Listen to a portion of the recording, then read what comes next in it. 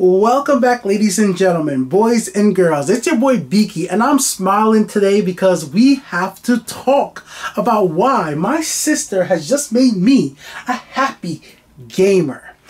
Well, she just came over to the house and she was talking to some family in the living room playing Days Gone. And I'm like, well, she didn't stop to see if I was here, but she's out there talking away. And she starts mentioning that she wants to get a PlayStation and she wants to start playing these games. She's seen her son play games. She's got her kids playing the Switch. And she's just like, finally she's seen me play. Now my sister, why this is important, my sister is in her 40s. My sister's a lot older than me. Yeah, my sister's way older than I am. And she, well, came over and I guess she sees us playing games. She sees her kids at our house playing games. I bought them a NES Classic, not the Super NES, the NES Classic. I bought them one about a month and a half ago. And I was like, yep, here you go, NES Classic. I don't know, something you hook up for the kids and they could play it on their free time. So they have that. Also, and Nintendo, why is that controller so short? Why is the NES Classic controller so short? Okay, besides that, they got the NES Classic and, they've been playing games and now she's seen the greatness. She's seen us playing, but she said something very key that really got my attention.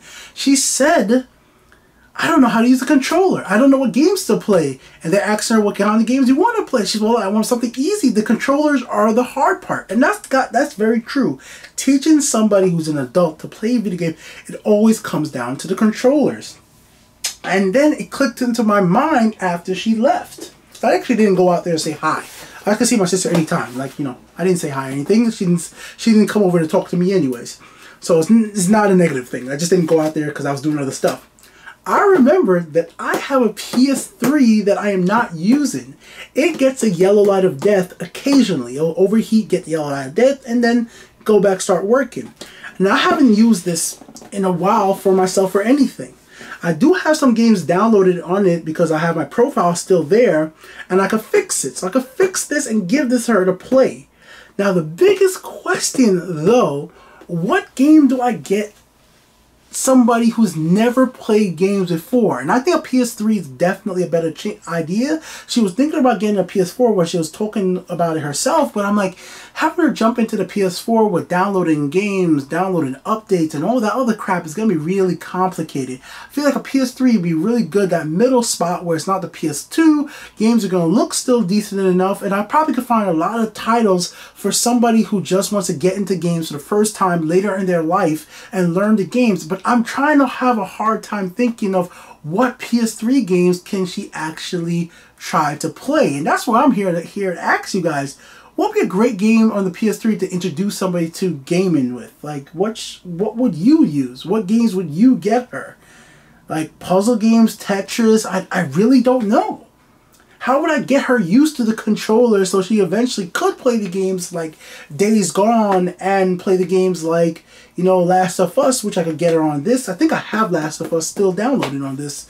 As long as the hard drive holds up through the reflowing process of fixing the CPU socket getting back in place. Yeah, I know how the yellow lights work and all that shit, but that's not the point of this video. I just want to know, what games would you guys go ahead and get a brand new gamer girl that's going to be my sister in her 40s? This is like such a big surprise, and I'm going to fix this up, and I have to get a controller, and I have to think about games.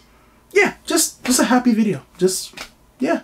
It's cool when we get our family into a hobby that we like so much, and I can save her money by just fixing up this PS3 instead of her go buying a brand new PS4, which I guess Sony wouldn't like, but maybe Sony will like it because she'll buy a PS5, because then that will be backwards compatible with the PS4, so she doesn't need to buy a PS4 right now because I'm going to give her a 3. Till next time, like it if you like it, dislike it, dislike it. My Amazon affiliate link for this stuff is in the description. Later.